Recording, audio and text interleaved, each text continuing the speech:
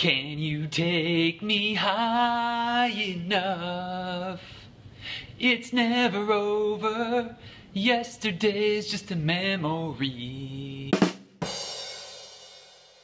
So yesterday was the Boston Marathon, which for me is one of my favorite days of the year. I'm able to just camp out in front of the TV for the morning, watch the race, cheer for the elite runners, you know, especially the Americans, hoping that maybe they'll be able to pull an upset like Meb did last year.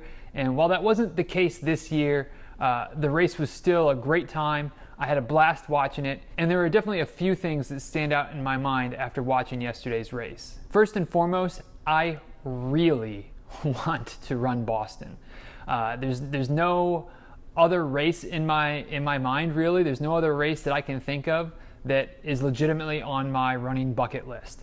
The only race that I want to run is the Boston Marathon, and when I can get one of these race medals, I probably won't take it off for at least a few days, if not even longer. I just can't even put into words how much I want to run that race. And yesterday definitely just cemented that into my mind. Another thing that stood out to me yesterday was watching the start of the men's race at the lead pack. It looks like a pair of ultras were actually leading the race for a little bit. At first, the announcers were giving Derek Urich a hard time for being up there in the lead, but shoot, why not? Like, if I ever had a chance to run with the lead pack in the Boston Marathon, or in any marathon for that matter, why wouldn't you do it? The third thing that really stood out to me from yesterday's Boston Marathon is just how awesome it is to have a race where there's that many spectators.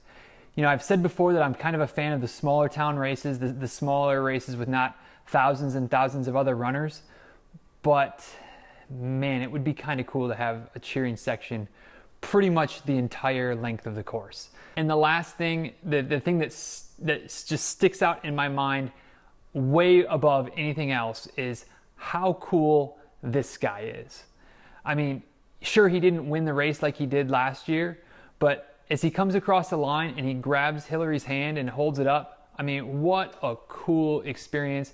What a class act from one of the world's elite runners to share his moment, but also to make her moment even more special. To me, it's a cool moment, but it also exemplifies how awesome running is when regular runners, and sure, she's really good, but when it comes to a big race, all of the runners are running the same course.